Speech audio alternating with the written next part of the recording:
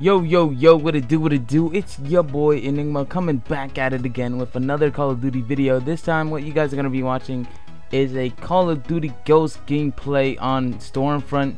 I got a 2-minute and 26-second KEM strike with the AK12, and I was using the holographic sight and silencer, and I swear to you, it felt like it had no recoil on it.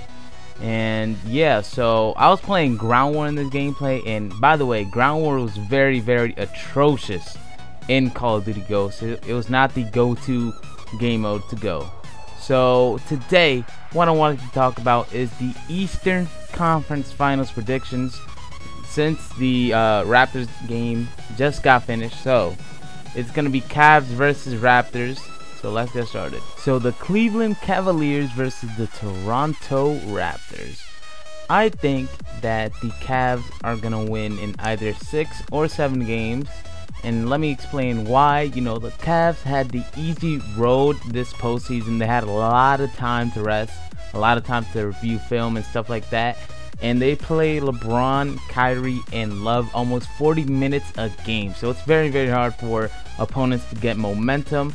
The bench has been on fire for them as well. You know, J.R. Smith, Dellavedova with the scrapper, Channing Frye with the threes. You know, every night the Cavs play, they are just raining threes. I think they set the team record for most threes in the playoff games. I think it's over 20. I can't think of the right number.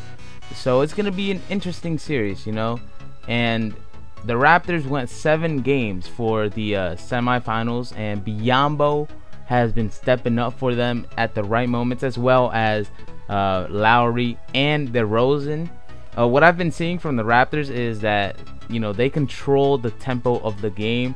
They run the shot clock down to 5 seconds. So it's going to be a very interesting series, and how they can control the rapid fire offense of the Cavs. So anyways, that's my predictions. I'm gonna do a Western Conference Finals prediction later on in the week.